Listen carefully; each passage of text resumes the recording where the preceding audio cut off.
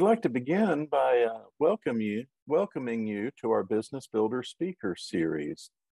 We do this the third Wednesday every month at 1 p.m., and we bring a different speaker and different topic that we think will be of value to the real estate agent community. We know that you're busy, and we appreciate you giving us your time. To make the most of your time, we encourage you to ask questions and participate utilizing the chat box. Before we get to our current month's speaker, I'd like to give you a preview of next month. Join us next month for our Business Builder speaker featuring Zach Knight, Lead Yourself so you can lead others more effectively. And that'll be February 15th from 1 to 2 p.m. Zach is a dynamic speaker, a former City of Atlanta police officer, a Marine in Afghanistan who was wounded in battle, who is now a business leader in Atlanta and helps veterans reintegrate into society after their tour of duty. And he's also written a book, and a lot of what he presents will be based on the book that he's written. This month's business builder is Lesley Robertson, an attorney at Shafritz and Dean, and she's going to speak about the top 10 things that agents should know. Lesley, go ahead and share your screen, and I'm going to turn it over to you, Lesley. Okay, just a second. I'm not seeing my screen share. It's the two. I apologize for this. Maybe I just get to my. You see that? No. Okay. You should have the menu bar with mute and video. Okay, hold on. And then you select is share okay. screen. Here we go. Okay. Thank you. And okay, so can you all see that? Yes, we see your shared screen, Lesley. Thank you. Take it away. Okay. So the topic is the top 10, basically the top 10 things that we wish agents knew, because these are things that affect how smoothly we can turn a closing around for you. So just kind of some introductory things. I'm going to spend about 4 to 5 minutes on 10 topics. So if you have any questions, just hold them for the end. You can put them in the chat, and then we'll address them at the end. And then there is, of course, our legal notice, because we're attorneys, just letting you know that it isn't legal advice. We're just kind of giving you some information. So the first topic is contracts. Of course, contracts must be in writing. That is the basic thing. Doesn't have to be on a fancy piece of paper. It can be on a cocktail napkin, but what it does have to have are what we call the P's, which are parties, price, and property. The property part is really important. We get very Spartan descriptions of what's being sold, and sometimes after a title exam, we find out that we need to know more to make sure everybody's agreeing. You know, there could be several parcels the seller owns, you know, that just all kinds of things. So tax ID, street address, you know, it'd be great if you can have an exhibit to it or a copy of the deed or fill in the lot block. But the property is a big one. So the more detail, the better, just so that you don't have to litigate, you know, the things that were not filled out. It's also important to include the proper exhibits. If you have an HOA or a condo, you should have your condominium association attachment. You should also have a financing contingency. Frequently, there are issues when these aren't fully filled out. Special stipulations. You don't want to just throw a bunch of rote ones in there. You want them to really mean something. You should utilize the index that GAR provides. They've been thought out. But if there isn't, you know, an item in the index and you have a situation, you know, get with your broker or ask us, and we'll help you out. Okay, you want to include the relevant information for the parties. The reason why contact information is important is for notice if something comes up, but also to help the closing attorneys get started on your file right away. We're going to start needing items from the seller, and we don't want to bother you. You have other things that you're working on. So if you have the seller info in there, we can call them right away and get things such as payoffs and homeowners association letters. Also, if you can, going back to that screen, items we need are your commission agreement. Frequently we don't get those, and we're kind of playing a guessing game. If you have a pay at close or a disbursement authorization, and if you can get those items to us as quickly as possible, that helps us a lot. If sometimes we'll look at a disbursement authorization and the sales price doesn't match and the commission doesn't match what we have in the file. So something has changed and we can then ask for that, or there might be a mistake on them and we need, you're going to need to go through your broker again. So please get those to us early. If you can also forward on home warranties, not only the invoice, but also, whatever documentation is telling us who's paying for it. Is there something in the contract that says it's the seller? If it's not in there, then just let us know. Oh, I'm paying for it, and of course, make sure your pay at close matches that. Termite letters are helpful to get early in case there's a problem on the letter or there's an invoice that needs to be collected. Survey is very important, especially if one has just been done, to get that to us immediately so we can look that over and make sure we don't have a question. Title might come back and not really match the survey, or there might be something on the survey like an encroachment or a mobile home that we're going to need to do additional title clearance on. So, this gets into, the fact that it takes time to do our closings. We aren't really in the fast food business. I hate to put it that way, but we love it when you can turn around a closing really fast. We're proud of that. But sometimes things come up, or there's just aspects to this property, like it's in an association. We need to get an association letter. Those can take time. We want to avoid your seller having to pay a rush fee. So again, get us connected with your seller quickly so they can provide us the information to obtain items like the association letter. So it takes time to run the title exam, get the association letter. It takes time to get payoffs. Sellers can help us get these items, but they can't actually get them for us, but we need their authorization and their information to find them. Title can bring up issues such as missing interests. I'm working on one of those right now that may end up requiring litigation or at least getting a deed out of an estate. I cannot promise the turnaround time on that. So just so people understand that, sometimes we have open loans that haven't been canceled and we have to, it's ancient history going to an old loan, a loan company and trying to find out any information they have on an old loan. So we just want to let you know the items that can take time. Hold on a second. About the associations, just if you can let your seller know that they, usually are responsible for paying for the letter and getting with us, so we can get that letter paid for before we order it. They're very expensive, so we do require payment up front. Also, if you can make sure that you speak with all of the parties when you are scheduling and confirm with us and the lender. That way we're all on the same page and we don't have people going to different offices at different times. That would help.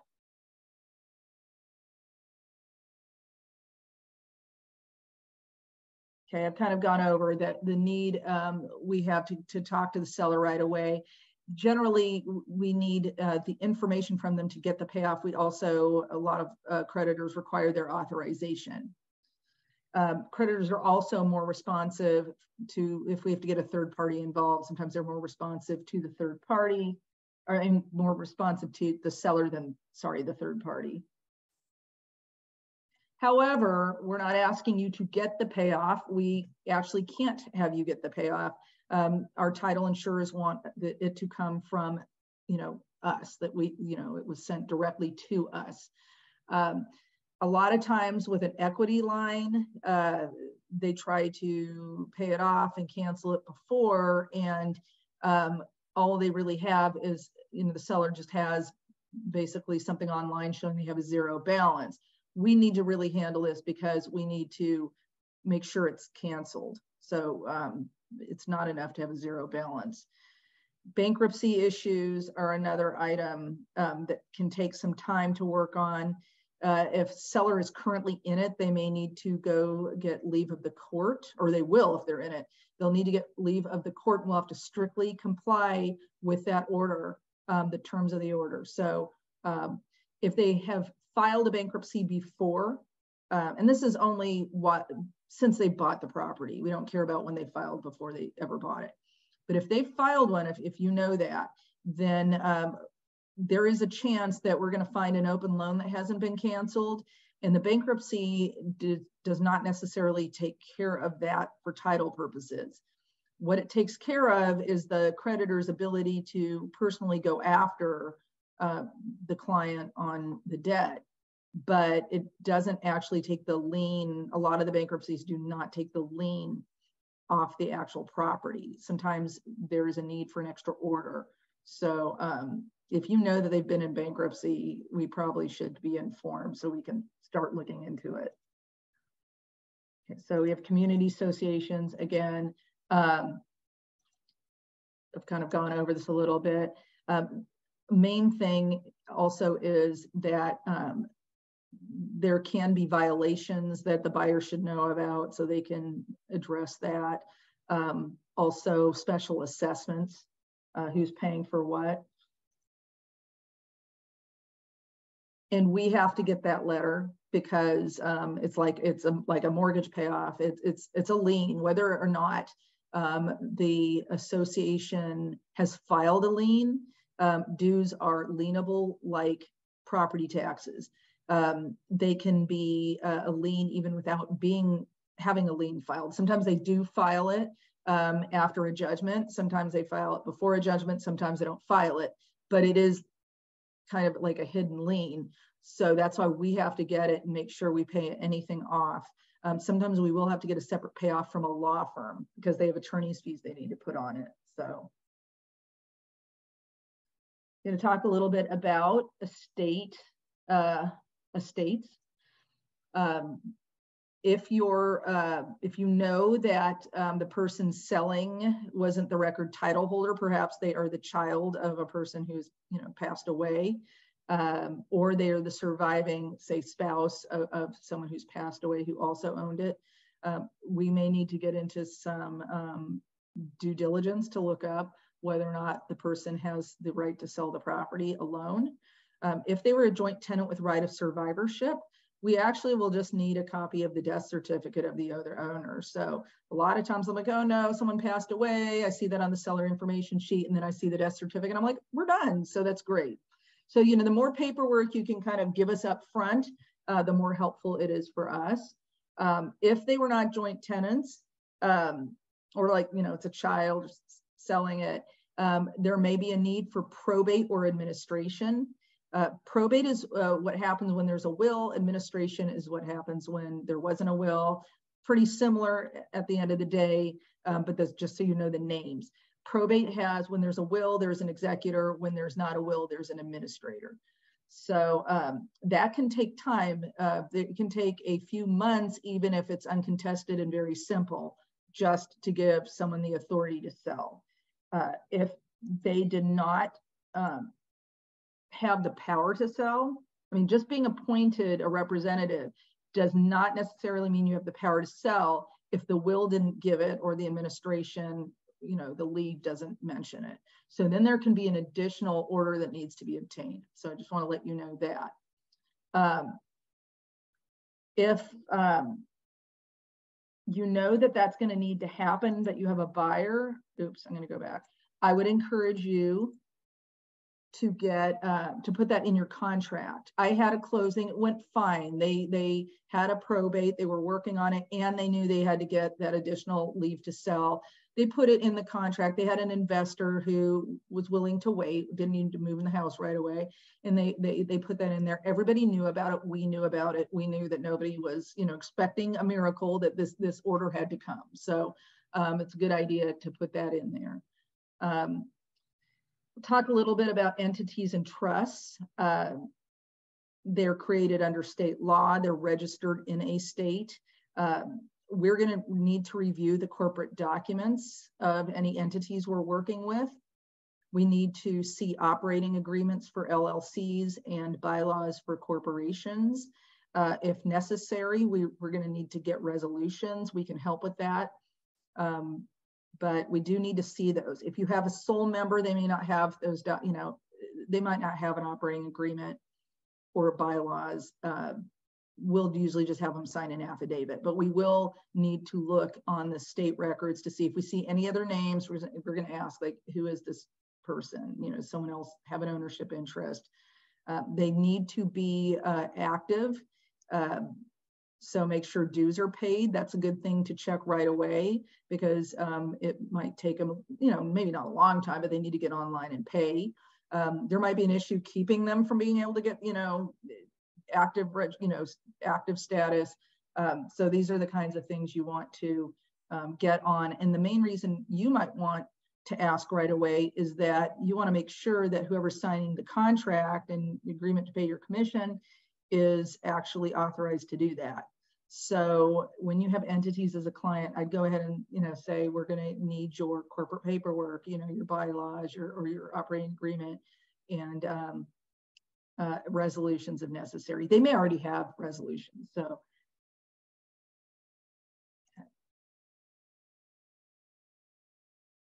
trusts are similar to entities. They are not an individual. They are, what's called a fictitious person.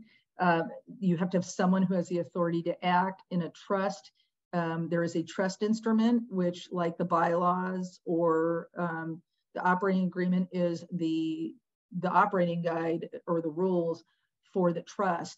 It'll name who can act. It'll name whether they can sell, and who beneficiaries are. We need to review those. People are often very unwilling to produce them, unfortunately, either maybe just because it's a huge document in some cases, or they want to be private. We're not going to put this information out there to anybody. There is, whenever authority has to be shown in the public records, it's acceptable to record a certificate of trust, which just says the trustee had the authority, nothing has changed, a trust existed. That's it. So we're not putting anything out there, but we have to review it to make sure that we're not going to have a title issue if somebody comes back on it. So I've had people who don't want to send the whole thing over, but are very willing to come into an office, just here's what I have, and we're happy to look through it, make the copies, So just if you have a trust, make sure that they also are ready to produce paperwork. With estates, entities, and trusts, we are going to need generally to issue the proceeds in the name of the entity or the trust, so or the estate. So just get them ready for that and ask if they have an account.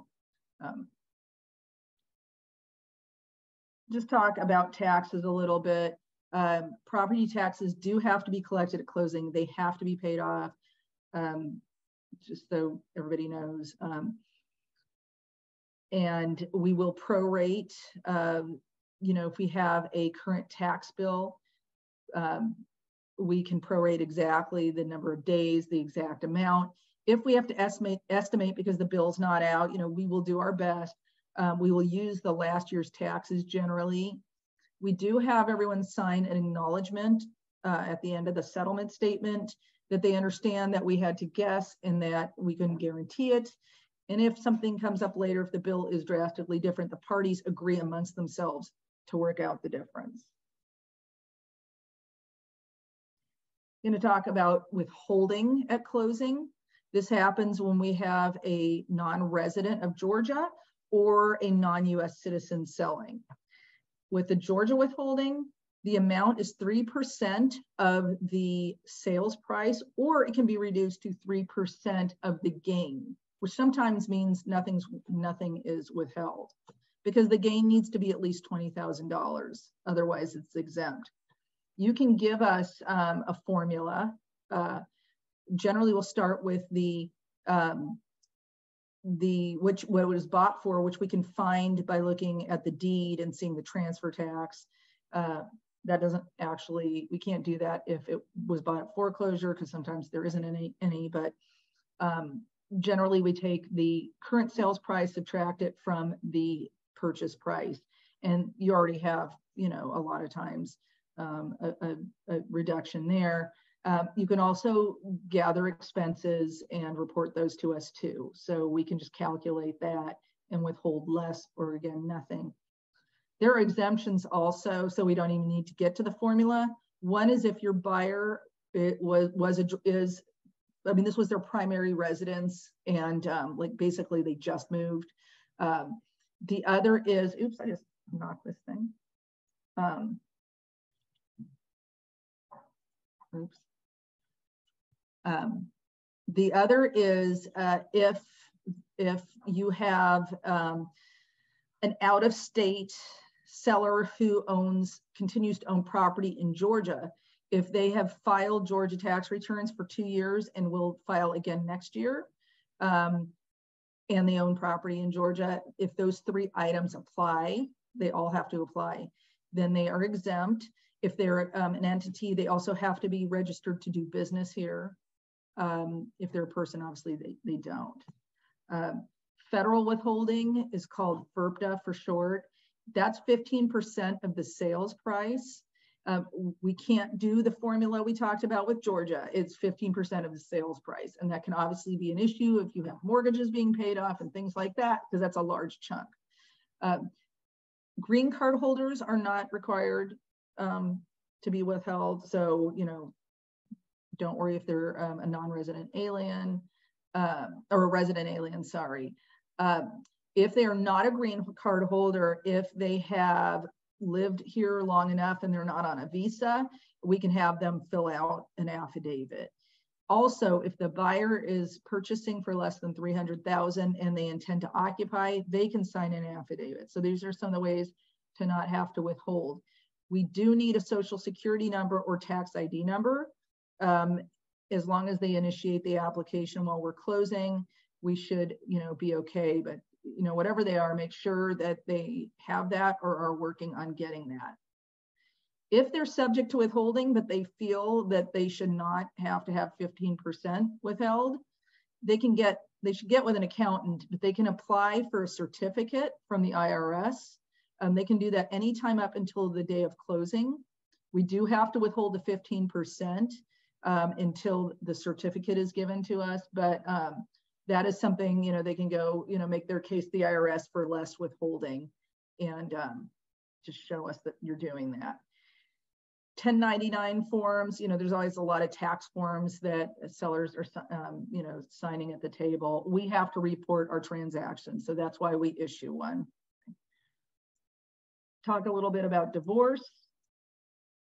I've had a lot of those I've been working on lately. If your seller has not filed yet, unless they have some reason they need to go ahead and do it, you might urge them not to if they are in agreement about how they're handling their, you know, transaction and getting paid. Because once they file, there is a standing order that prevents real estate transactions. They would have to apply for leave from the court, special leave. So that could be a delay. You know, but sometimes we do close during pending divorces, but we have to really handle it on a case-by-case basis. I shouldn't get into too much detail, but if a divorce has been finalized, we have to follow the terms of the divorce. So if you know that your seller has been divorced since they owned the property, we are not concerned with a divorce before. We're going to have to look at it even if the other spouse was never on title, because we need to make sure that they aren't required to be paid out or sign over a deed. So if you know that there's been a divorce, please get the paperwork to us if you can. We can pull it from title possibly, but if it's older, it may take a while. And it also may be hard to find. It may not come up in the title exam because it was filed in a different county or the names of the parties were different than what's on title.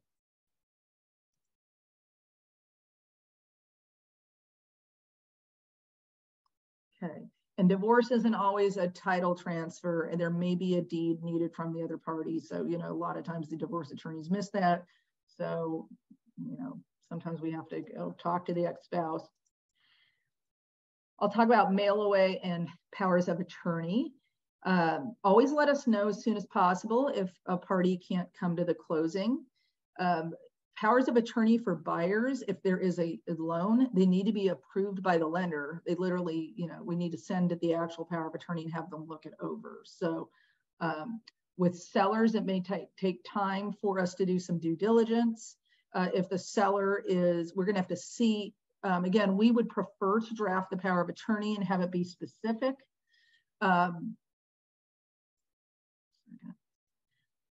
But if there's a reason that can't happen, then we're going to maybe have to do some due diligence. Perhaps the seller is disabled now. We're going to have to see the existing power of attorney, see which kinds of powers are in there. We may need to contact the doctor and get a letter saying that the person can no longer act. If it's a military power of attorney, generally, yes, we are required to accept those. But, you know, we may have to do some due diligence on those. Mail away documents, that's when we're not going to use a power of attorney. We're actually going to send the whole package to the person. They are going to actually sign it, just not in front of us. The Georgia Bar requires us to supervise closings. That means that we need to have some level of supervision over anyone that assists us in our closing. So if it has to go to a notary, generally we want it to be our one of ours on our list, because there's accountability with them. They're very good about getting back to us if they've made a mistake. You know, unfortunately, one mistake that happens a lot with out-of-state notaries is improper execution, because states all have different execution requirements.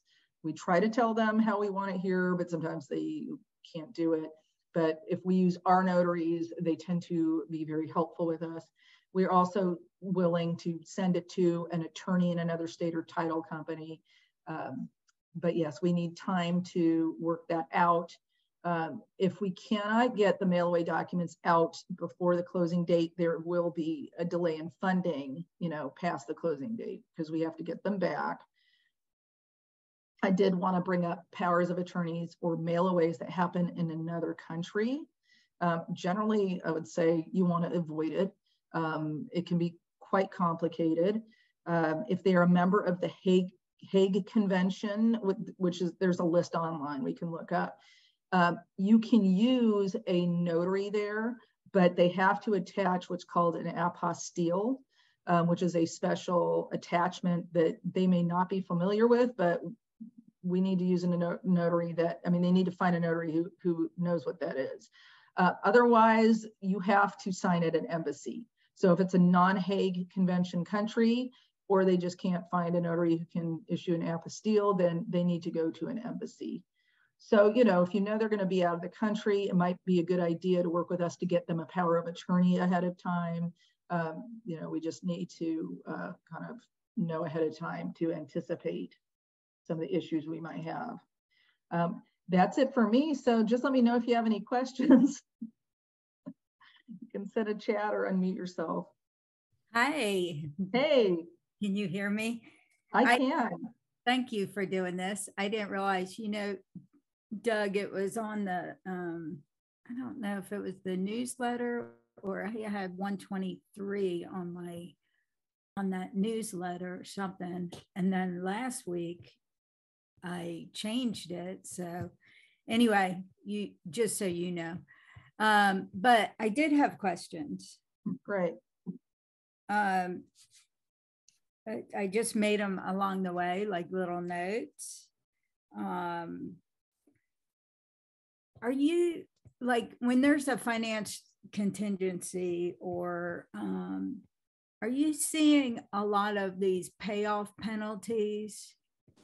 If they're getting a new loan, right, are the banks requiring the payoff penalties? Are you having to do that often these days? You mean prepayment penalties, like loans with prepayment penalties? Right. Like new loans, that won't allow them to pay off within a certain period of time. Otherwise, they have to pay X amount to. Not at all on the, not at all on consumer, you know, regular residential owner occupant. Investors, are we seeing that on investors? Barely anymore. I mean, I think every once in a while an investor loan might have one, but not for owner occupied.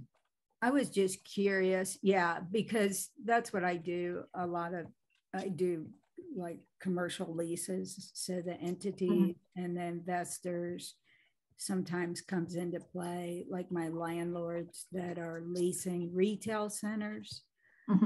You know, they have payoff penalties from these old loans, if you will. So yeah, from the ones they're paying off. Yeah. And it might be like a lot of that. 10-year and then it renews. It could be a 5-year and then it renews. And, you know, you have a bunch of penalties, or it's like readjusted after the 5-year, you get a bump, and then a 10-year and you get a bump. So I was curious if you're seeing or still seeing penalties on that. I mean, I barely ever see, I mean, almost never see a prepayment penalty anymore since, you know, the law changed. But, you know, we're mainly seeing residential. Right. So, and then I had a question on the due diligence, or the estates, the waiting period. Is there a waiting period in Georgia on the probate? You know, I'm not really a probate expert. I know, trying to think, I definitely think, you know, you got to watch, like when we have judgments and foreclosures, there is a period of time these things can be, you know, something else can happen, they can be overturned. There's definitely a notice period for probate. You know, I don't do I don't actually do the probate, so I don't know the exact, but there is a notice period. I've seen, and I don't want to create any expectations, but, you know, I was at a firm once who had, and he sadly passed away recently, but who had an attorney who knew how to do probate, and so he would do it. And he did one in 3 weeks once. I was like, whoa. But, you know, I would say the main thing about that one was it was probably very simple, like one heir, you know, who was also the executor, and nobody to argue it, you know. And that was like 6 years ago. So, you know, things got a little backed up with COVID, you know. I know right now, like the DeKalb County Courthouse is closed till April because of the water pipes. This is crazy. So anything going on there? And down there in Decatur, and what's that about Decatur? I'm just working on something in Decatur, and you cannot get a hold of anybody. I'm trying to confirm some zoning and planning, and it's going to sit in there, and they've always had a water issue. Anyway, I told my clients it flooded, so you might not want to lease that one. I live there. I mean, I live in Decatur. I'm there right now. So yeah, and we just, you know, dug forward as some title insurance communications. I guess, you know, it's just going to depend on who you insure with. Some will accept a certain level of just kind of going online and doing the title right now, but you do commercials, so they may not, you know, be as willing to. That's true. There's a little more flexibility sometimes with residential than commercial. With respect to the time lag for the probate, there are a number of different variables. Some counties are faster than others. Also, for the probate to be immediately effective, it has to be probated in solemn form. There's another type of probate called probate in common form, but it's not effective for real estate until the passage of 3 or 4 years. So it must be probated in solemn form for real estate needs. Part of probating in solemn form is a 4-week notice to debtors and creditors. So that's one of the pacing items for probate in solemn form. But once we get through probate, and the two things we're looking for are really 3 things. One is that the personal representative, whether executor or administrator, has the power of sale. we're looking for the final court order appointing the person as the personal representative, either the executor or administrator. Right. And the third thing, when they do that, is they issue either letters of administration for an administrator or letters testamentary for an executor. So once we have those things, that's when we say, okay, now we are ready to proceed. We have power of sale. We have a court order naming a personal representative, and they've been granted the letters of administration or letters testamentary, so they may now act on behalf of the deceased estate. Right. So that's, yeah. And that's similar to what I had to do years ago in Texas, actually. So also, so I had this entity, 4 owners, and the Secretary of State and the title, I think I had talked about it with you, Doug, a long time ago. So there's 4 owners, and I could not find out which one had signature authority. Like, and what's on the Secretary of State and the documents that were filed didn't show it. It showed an attorney. And, you know, that's why I was asking, is that information public? The short answer to your question is it is not. And what is a public record is the creation and formation of the entity. But that said, for example, our firm is Schaefritz and Dean LLC, and you'll find it in the Georgia Secretary of State corporate records. What it won't tell you is who is the appropriate signatory for that LLC. And that's where you need the help of the entity to provide their corporate documents. Right. For example, an operating agreement will show members and managers and will indicate who has signing authority. Another way to do it is by corporate resolution, where it identifies all the member managers of the LLC or all the corporate officers. And it says, through a duly called meeting, we are the proper people, and we have appointed so-and-so to be the corporate signatory. So a corporate resolution is another thing that we can rely on. But to your point, can you determine who should sign by public records? And the answer is not necessarily. And it's interesting because on these commercial leases, there's no title check. Right. You know, and so I had a Cumming property, and they had like Cumming LLC, and then they had Cumming Prop for Properties LLC. And they told me that the property was in the Cumming LLC, for example. And I said, no, apparently the county has it as Cumming Prop LLC. And they recently changed it, actually. Sorry, my doctor. So, anyway, they recently changed that on the lease, and then they backed out of the lease after it was all said and done. But I couldn't get a straight answer. So it's really difficult to try and figure that out from, I don't know, a layman's term, if you will. Well, one thing, you know, and we're always happy to help, you know, like we have abilities to look things up, but you can you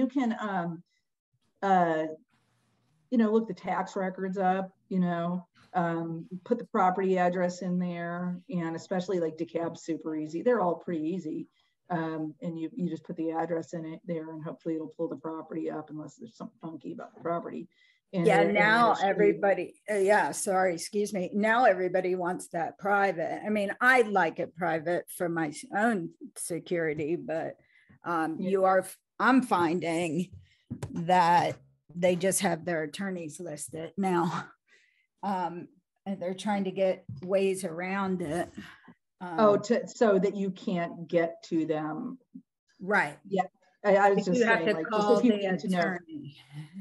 yeah, if you need to literally know who owns it, like that's just one way. And also with the caveat that that was as of January 1st of the year you're looking at it, because they don't necessarily change title tax records more than, once Right. a year. So I'm wrong if there was a recent title change, but if you know how to do an online title search, you can kind of, everybody starts with the tax records, because also Right. the tax records a lot of times give a deed chain, and that's helpful. But if you know who the owner is on the tax records, you can also look that name up if you know how to do an online search and see if they've conveyed it out, and things like that. But yeah, I mean, this is the thing we deal with, especially if you're in commercial, is the endless cycle and conundrum of entities people basically put up to make them unidentifiable. Yeah, I mean, and what they do with us is I mean, not like with us particularly, but I mean, what they do is they try to get, kind of tire us out. So they'll send us like one operating agreement, and they'll be like, but you're owned by another entity, which I didn't even get into, but you're owned by another entity. I need that entity's documents. I need to get all the way down to a human being. I'm really supposed to. I've been told that by Scott Logan at First American. You're supposed to get down to an actual human being. But sadly, good luck doing that.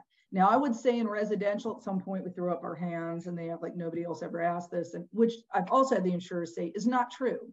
They want us to get that. But in a commercial, and I've done commercial, I'm not doing a shopping center or anything that huge until you show me it all the way down to somebody. I mean, like, that's just, if there's too much at stake, and they expect that. That's the one thing I like about like true commercial, is the people are used to they're used to the due diligence. They don't act shocked and appalled. They're not surprised by the time. They just give it to you, Exactly. I mean, now they're assigning stuff and it's hard to follow the trail.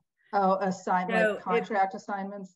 If I'm representing by a tenant, for example, I find them all these properties. I spend a ton of time, and then they change names or they give it to somebody else. And it is very, very discouraging, because the closing per se doesn't really go through an attorney's office. There's not, there's a lease signing. I mean, it's like a rental, but so I kind of do that stuff up front, because years ago I had some other agent, she had the wrong legal description and plat, and she was a bear. She wasn't going to pay commissions on a residential land property sale. And I'm like, you have the wrong property on the contract. So, I mean, virtually my client was a buyer and is buying a plot down the street. It's the wrong one. So I always check that stuff up front to make sure I know who I'm working with. Anyway, okay. So the last question I had was, number 7, was that Georgia withholding on 3%? Is that for my investment properties? You're going to withhold taxes? Yeah, it can be residential too. It's just that if it was, if the person, I don't want to get into major detail, because then I'll call, there actually is a human being, believe it or not, you can get a hold of. I think it's Detroit, it's Georgia Department of Revenue, and really get into that. Although they'll still, a lot of times they try not to answer questions. We're stuck, but they're still like, I don't know. There's one guy that's pretty nice, if they literally, like, I'm in Florida right now, like as of 2 days ago. I mean, like, they're selling their primary residence though. I mean, we're not going to penalize them. I mean, this was their house, that's kind of the thing. But it can get sticky probably if like this was your primary residence and then you moved 2 years ago. Then I'm probably going to want to withhold, because I'm like, that was, but now you have another primary residence. And especially if you've been renting it out, then I'm like, this is not, you know. But are you talking about collecting 3% on what type of property? Not your primary residence. You're not collecting that. Well, let me give you a little overview, Ninfa. This is Doug. This is a state of Georgia law that says at each closing, the seller has to sign an affidavit. The affidavit says either I'm a Georgia resident, don't withhold. And this is for any type of property, residential, commercial, personal, doesn't matter. It either says, yes, I'm a Georgia resident, or it says, no, I'm not a Georgia resident, but don't withhold because I meet one of the exceptions. And one of the exceptions is because it qualifies as my primary residence under federal tax purposes. In other words, I lived there 2 out of the last 5 years as my primary residence. I'm selling it. So it counts as a primary residence under federal tax purposes, even though I'm no longer a Georgia resident. So there's really 3 options. I'm a Georgia resident. I'm not a Georgia resident, but I meet one of the exceptions from the Georgia Department of Revenue withholding. And the last option is neither are true. I'm not a Georgia resident. I don't have an applicable exemption. Therefore, we have to withhold either 3% of the sales price, or the seller can compute a short worksheet where they basically list the sales price and their cost basis in the property, which is what they paid for it plus improvements. And they also subtract out their expenses of sale. From those 3 items, the 4th number is the computed gain. And if they complete that worksheet, we can withhold 3% of the gain instead of 3% of the sales price. The other thing to remember is this is a withholding. This is not a tax. It doesn't mean they owe that amount. It means we withhold it and remit it to the Georgia Department of Revenue. Next year, they file a Georgia tax return, determine if any tax is due, and if so, they have that amount that's been withheld. And if no tax is due, then it's all refunded to them. Right. So if I sell my other home, then they're going to ask for 3%. Well, whenever you sell any property in Georgia, you have to attest to either being a Georgia resident or I'm not a Georgia resident, but I'm exempt for withholding for the following reason, or they have to withhold either 3% of the sales price, or if you do the worksheet, 3% of the computed gain. Right. So you're collecting taxes and paying the federal and state government for that. So I was just curious. I missed the title of that section. Whoops, what is that? Is that you making that funny sound? This is just a Georgia Department of Revenue. The only federal withholding is if they're not a U.S. The only federal withholding is if they're not a U.S. resident, and then we have the FERPTA withholding. Right. So anyway, I was curious because I was trying to calculate a gain on some property, you know, if I sell it. So, well, thank you for doing this. I feel bad because I was the only one. No, we're glad. It makes me feel better someone got on there. If like one person can learn what they need to learn, you know, and also, you know, I haven't done a lot of these, so it's, you know, helpful for me to have a trial, you know, run. Exactly. But, that's you know, call us if you ever have any questions, you know, on any of this or anything else. Just call us. Okay, great. Well, I appreciate it. Thank you so much. And thanks, Doug, for continuing it with just me and Lesley. Thank you. Have a good week. Bye. Bye. No, of course. We're happy to do it. Thank you, Ninfa. It's good to see you again, even if it's virtual. Take care. Bye-bye.